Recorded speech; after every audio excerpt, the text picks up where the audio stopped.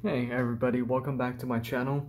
This is Tony here, and today I will be reviewing the Seachem Flourish Excel, and I will explain exactly what it is and how it works. If you find this video to be informative, please make sure that you click the like button and subscribe. So, this bottle right here, the Seachem Flourish Excel. Well, to me, it's really magic in a bottle for planted tanks. As advertised, it says that it is liquid carbon for plants, but I want to be very clear here that this is not liquid carbon dioxide. Plants perform photosynthesis in the presence of light and through the consumption of carbon dioxide. There are little tiny holes that you can't see on the underside of leaves, and these holes are called stomata, and they take in carbon dioxide through these little holes. This bottle right here, this is not liquid carbon dioxide. In order to produce liquid carbon dioxide, you would need very high pressure and very cold temperature.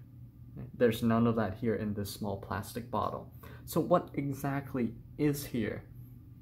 The main compound in this Flourish Excel is an isomeric form of glutaraldehyde. This form is much less reactive, and therefore it is safer to put into tanks with living creatures. This compound will break down naturally over time, and as it breaks down, CO2 is then released, which can then be used by plants. Once again, CO2 is produced by the breakdown, the decomposition of this particular chemical. The time for breaking down this compound is around 24 hours, which means after 24 hours, there should be no more of this particular chemical in your tank, which means you will have to dose again for keeping up the carbon dioxide level. Interestingly, glutaraldehyde sounds very similar to formaldehyde. They are indeed of the same chemical class. Glutaraldehyde does have algicide property, but this is not labeled on the bottle. One of the reasons why I really like dosing with Excel is because of this particular property. Excel not only provides carbon to plants, but it also helps control algae growth in your tank. So blackbeard algae and green hair algae, they're very common in newly established tanks, and this Flourish Excel can really help you either get rid of the algae or at least control their growth. With regular doses recommended by Seachem, it does take a little while for the algae to slowly die off. I do personally dose pretty heavily in this 20-gallon tank. The recommended dose for Flourish Excel is a capful every day for 50 gallons. I personally do 2 capfuls in my 20-gallon daily. I have lots of plants in here. They need the food, they need the carbon, and I have been doing this for about 2 months and haven't seen any adverse effects on the fish, snails, shrimp, and the frogs.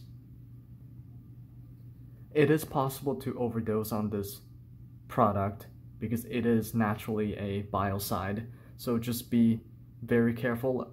Observe the inhabitants in your tank to make sure that they're not suffering from the effects.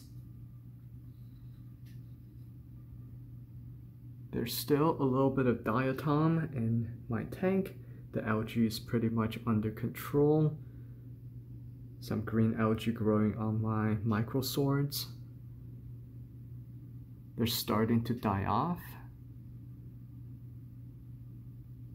Now I just want to mention here, algae in tanks, they're not always bad. Fish, shrimp, snails, they love to munch on algae as a food source, so having a little bit, it's normal, it's natural. If they're starting to grow out of control, that means your tank may be unbalanced. You could use this Excel to attempt to control the algae growth. I find it to be very useful. I do recommend using this particular product to keeping your plants healthy, and this algicide property from Excel is just a beautiful bonus. If you have similar experience or questions, please comment below. Thank you for watching, and I'll see you in the next video.